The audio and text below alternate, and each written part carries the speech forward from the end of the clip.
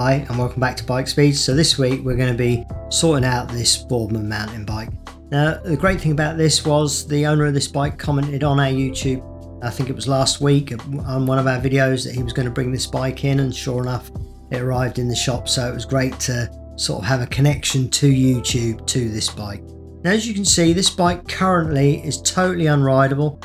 Chain is seized up and we've got this very stiff notchy bottom bracket bearing here. It was completely seized up, so headset bearings were a little bit tight. But when this bike came in, I kind of assessed what needed doing. I knew it needed a chain, knew it needed the bottom bracket bearing. The brakes were just non-existent, they weren't working at all. So we sort of begin to build up a picture when the bike initially comes in the shop of the work we're going to need to do, and we sort of price that up accordingly, leaving a little bit of leeway of pricing to allow for any unexpecteds. But the one thing I did notice with this bike, you can see here how immaculately clean the bike actually is. I sort of began to build a picture of this bike in that I don't think this bike has actually been ridden much. I think it's a bike that someone has got hold of and maybe not used initially. It's been stored probably in damp conditions. You can see the amount of spider's webs on here, and that has allowed this bottom bracket to completely seize up on itself for whatever reason. You kind of get a randomness of repairs needed to a bike that's sat. Some parts will withstand that sitting around for decades without deteriorating, and then something else such as the bottom bracket here, the damp has got in there, it's probably rusted the ball bearings, seized it right up, and that needs sorting out. I wonder whether it might have been because of these brakes that this bike was initially took off the road. You can see how rusty this is. Again, that's from being sat in damp conditions, so we'll clean the back of those pads up. But what I did notice when we were bleeding these brakes, these are a dot fluid, brake fluid in these, dot 5.1. And I noticed with the dot fluid, it will corrode paint.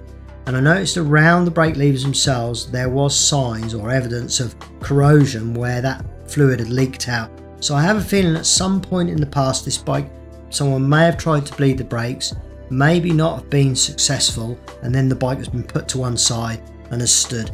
Now, great for us, this customer then found our YouTube channel and was watching our videos, put that comment in last week that he was bringing this bike in, and it spurred him on to bring the bike in to get it roadworthy again, and that's what we're trying to achieve with this service. So this wasn't a full stripped down restoration.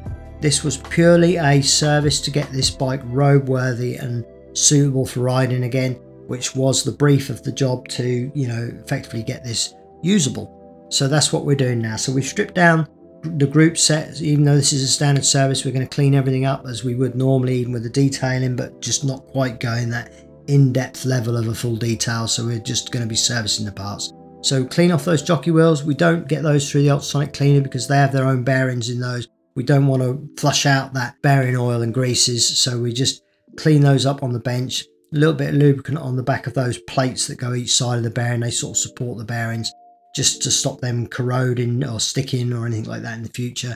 So we get everything on that derailleur back in, and then we lubricate the derailleur because these parts were very, very dry. Obviously where they had sat for years, everything on it was a little bit dry on this bike. A little bit of surface rust, that doesn't do any harm, Like I say, it's not a restoration, it's about getting it working. So now the headset bearing was stiff. I had sort of allowed possibly for replacing these headset bearings, but actually they were just pre-tensioned too much. It's a very common thing on this type of headset bearing where they're just pre-tensioned too much, so they're tight from day one, and actually there's nothing wrong with the bearings. And like I say, this bike, you can see from these pads as I clean them up how little wear there is on those pad surfaces themselves. So it all portrays a picture to me that this bike hasn't done much mileage.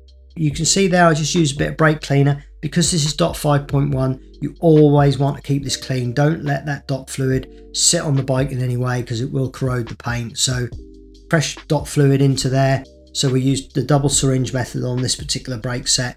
Clean again, clean off, make sure there's none of that residue left on there at all. And these brakes were absolutely spot on. So I cleaned the pads, I bled them down, I cleaned the discs, and those brakes were as new when the bike was collected. So it went from having no brakes at all to good braking power. And we're just washing the bike down again with these rock shocks. I can tell the bike's not done much mileage. They were actuating correctly, so there was no need to strip those down, no need to service them. It would have been servicing for servicing's sake, and it just wasn't necessary. So again, you get a feel for a bike like this, whereby some parts have not withstood the sands of time of being sat, and other parts are like new still. So you can see from the way this bike's cleaning up how actually good condition the bike was. So last week we had fantastic comments on the YouTube channel. We really did get, you know, a lot of feedback from you all, but there were just one or two negatives towards the way the customer looked after their bikes and so on. Please don't do that. You know, it's great that people lend us bikes to film for YouTube. You know, a lot of people are as excited about getting a film videoed as we are to do it. It's a great process for both parties involved, because we like to give something a little bit extra to the bikes that we film as a thank you to that customer. And likewise, they get a little video that they can enjoy.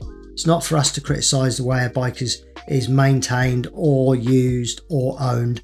We're just pleased that people are willing to lend us bikes on the YouTube. So enjoy the videos, but there's no need to leave negative comments about the way a bike is maintained. So you can see here when I cleaned up that hub, how immaculate that looked, that free hub body. It was as new, and a little bit of surface rust on these discs. Again, there wasn't much pitting or scoring on this disc. It just needed a little bit of a clean up and a little bit of wire wool on them arms. I just did that just to take that rusty surface off. So it really brought those up nice. Look at that hub there. Look, I mean, that is as new. You can really tell this bike has done very, very little mileage. The wheel bearings felt all okay on this one too. But you've seen on my other videos, I do like to line these logos up above the valve. It kind of centers everything up. It's just a nice, pleasing to the eye, and it's just something that I like to do. You know, when possible, I'll just turn a tire. So that's what I'm now going to do. Actually, the front one was actually lined up, so that was all right. That was good.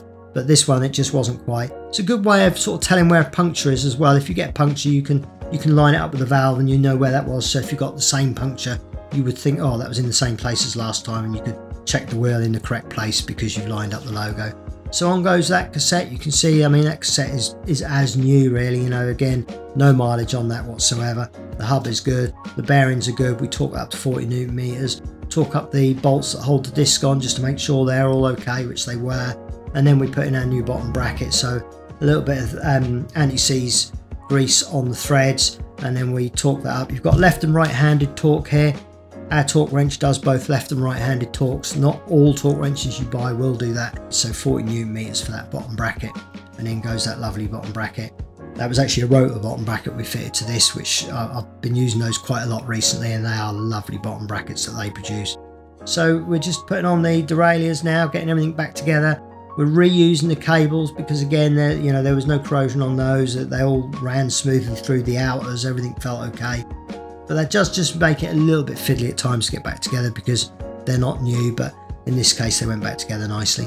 I put a little bit of grease on the back of those pads just to stop that corrosion from biting in again at any point in the future, and a little bit of grease on the pivot of those pads there just to help everything actuate nicely, and those brakes really felt quite good when they went out. A new chain on here. Although I probably could have cleaned up the rust on the old one, it was very seized on a couple of the links, and I don't think it would have really been a successful chain to continue using. I think the rust was too ingrained into that chain. I think it would have either worn very quickly or snapped, or so. I felt like good practice here was a new chain. So customer also asked me just to swap these grips for new ones, so we put new grips on there. A little bit of anti-seize grease on the threads for the bottle cage, just so that if ever that comes on and off in the future, that should help. And then we just work our way through the bike with the torque wrench. It's kind of like the last phase. Also lined up and tightened up the bell. You know, it's just little things like that, just the little details that make the bike absolutely spot on and feel like a new bike when he starts riding it again. So we go through everything with the torque wrench. All the nuts and bolts that we can reach and get to, we torque up and make sure they're all correct. A lot of these parts will have those torque wrench settings on them. A lot of them you learn by experience, you know, size of bolts and everything else and what they're going into, aluminium, stainless steel and so on. So do the pedals up, do all the brakes up. Everything's nice now. We did just re-inflate the forks. They were a little bit low. We inflated those to 100 psi, which was sort of the mid-range of the recommended psi pressures that were actually printed on the forks. And you can see what a difference from the before and afters. You know, we've gone from a bike that is unusable, unrideable, unsafe, to a bike that is now safe, rideable and usable for a daily run. So thanks again for watching. Do like, do subscribe, do drop your comment in the comments below. Thank you to this customer for lending us this bike. and we'll see you again next week. So have a good week. Bye for now.